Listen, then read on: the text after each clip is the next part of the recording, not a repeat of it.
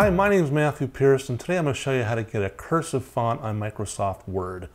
Now, you have to find a cursive font. There's lots of free ones out there. I've gone to this website right here. It's 1001freefonts.com, and I found one, a Baroque script, and it's a cursive font.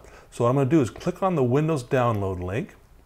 What that will do is it will copy it down to my downloads file. I'm just going to open it up, and I'm going to drag the true type font right onto my desktop.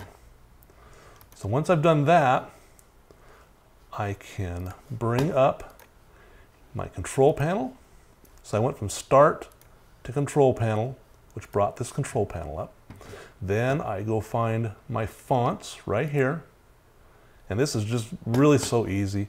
All you have to do is, I'll just go down to the bottom so I can feel safe about dropping it. Bring it in, drop it right in there like that, and it will automatically install it for you. Then all you have to do is open up Microsoft Word. There's Word 2007. It'll come up.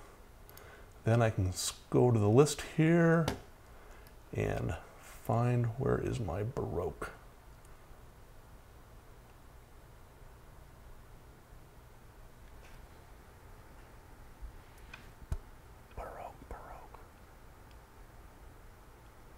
Back up here.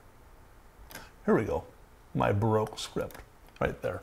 Click on that, and now I can use my new script right there. So that's how you do it. You just go download it from the web, open up your fonts control panel, and drag and drop the script right in there. My name is Matt Pierce. Thanks for watching.